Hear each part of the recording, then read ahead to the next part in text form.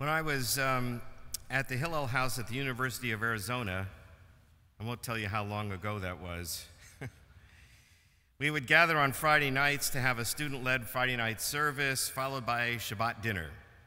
It was a great way to form a community with the other Jewish students, and it was also a way to separate from the work week of student life, taking a break from our studies. Of course, sometimes we'd go out to the movies after Shabbat dinner. I'm not saying I was fully Shabbat observant, but we did mark the weekly day of rest almost every week with these Friday night rituals. And perhaps once a month, we would also gather on Saturday mornings for a service, reading the Torah and having lunch. The prayer book that we used for Friday nights had some creative readings in addition to the traditional prayers. And a few of those creative readings continue to be favorites of mine. One of these was written by a man named Asher Tzvi Hirsch Ginsburg. Ginsburg lived from 1856 to 1927. He was not a particularly religious Jew, but he was immersed in Jewish literature and culture. In fact, he's considered to be the founder of what became called cultural Zionism. He believed that the Jews needed their own state in which they were the majority of the population in order for Jewish culture to fully thrive and flourish. But he is more popularly called by his pen name, which was Echad Ha'am, one of the people. I gave you this background about him so that we can better appreciate the quotation that I liked in the prayer book. Here's what he wrote. A Jew who feels a real tie with the life of our people throughout the generations will find it utterly impossible to think of the existence of the Jew without the Shabbat. One can say without exaggeration that more than the Jew has kept the Shabbat has kept the Jew. The first thing to note about this remarkable statement is that Echad Ha'am was not a religious Jew.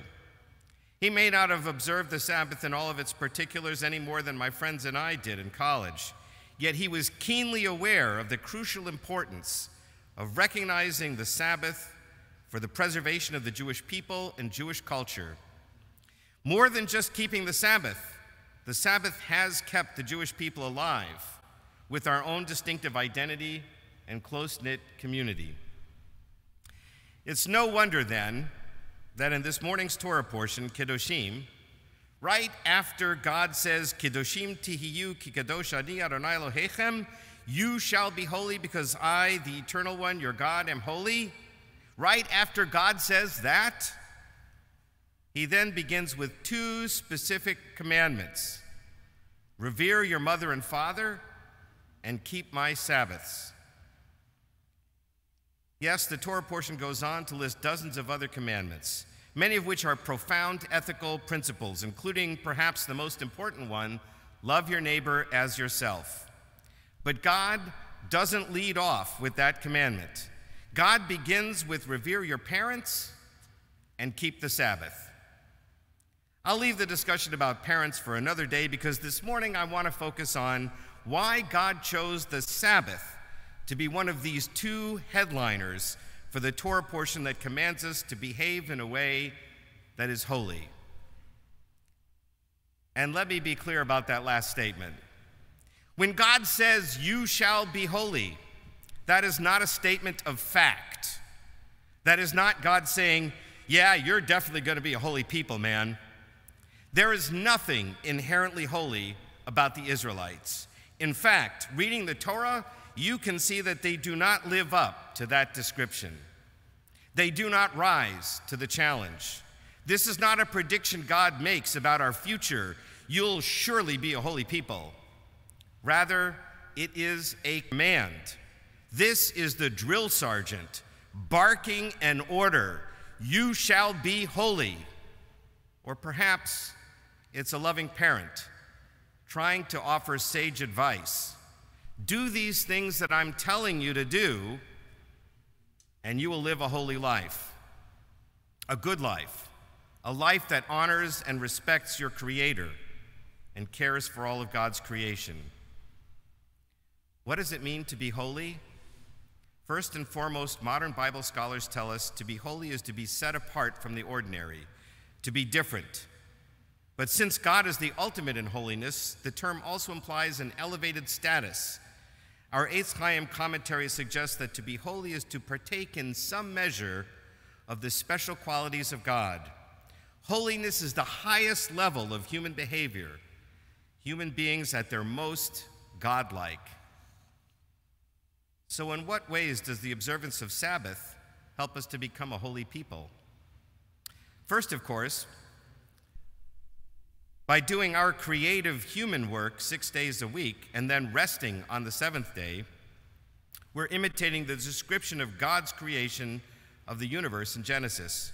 God was busy doing God's creative activities for those first 6 days, and then he stopped on the Sabbath, and he said, wow, this is really good.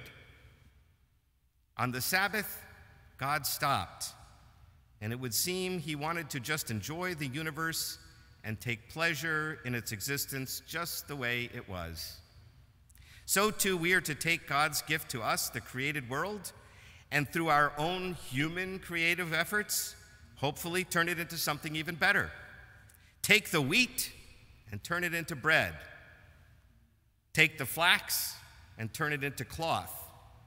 Take the mud, turn it into bricks. 6 days, God actually commands us to do this creative work. That is part of the commandment to observe the Sabbath. 6 days you shall do your labor. And then, God says, we rest on the seventh day just to enjoy the world the way it is. We're to stop trying to fix it. Stop trying to manipulate it to suit our personal comforts. Just relax and enjoy. We are thus imitating the divine pattern, which is a kind of holiness. But more than that, in Genesis, God proclaimed that the Sabbath day itself was a holy day. Vayevarach Elohim et yom hashvi'i vayikadeshoto. God blessed the Sabbath day and declared it holy. And as Heschel famously pointed out, the first thing that is declared holy in the created universe is not an object. It's a moment in time, specifically the Sabbath day. Making the Sabbath distinct, separate from the rest of the week, and elevated in status is making the Sabbath a holy day. So when we recognize the Sabbath as a holy day every week, we are at the same time distinguishing ourselves and elevating our own lives and the spirit of our community. The more we do to recognize this weekly gift of holiness, the more our own lives will be enriched, and the stronger our sense of community will be. And that is what Echad Ha'am was trying to say. Our keeping the Sabbath has preserved our sense of Jewish identity as a minority community in all of the countries of the diaspora. Now, obviously, much of this is not new to the people listening to me here or at home. After all, you all are observing the Sabbath by being here this morning. You recognize the value and meaning of observing the Sabbath, even if you also don't observe all the Sabbath in all of its particulars. But we all must admit that this past year, and a little more than a year, has been pretty challenging for us. For much of the year, most of us did not come to the synagogue on the Sabbath, even if we used to come fairly regularly.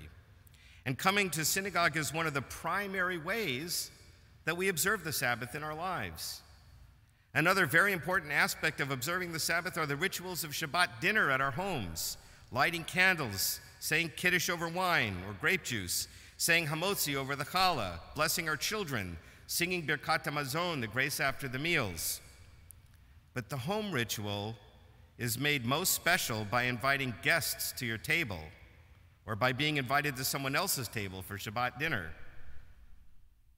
And that, too, has been shattered this past year.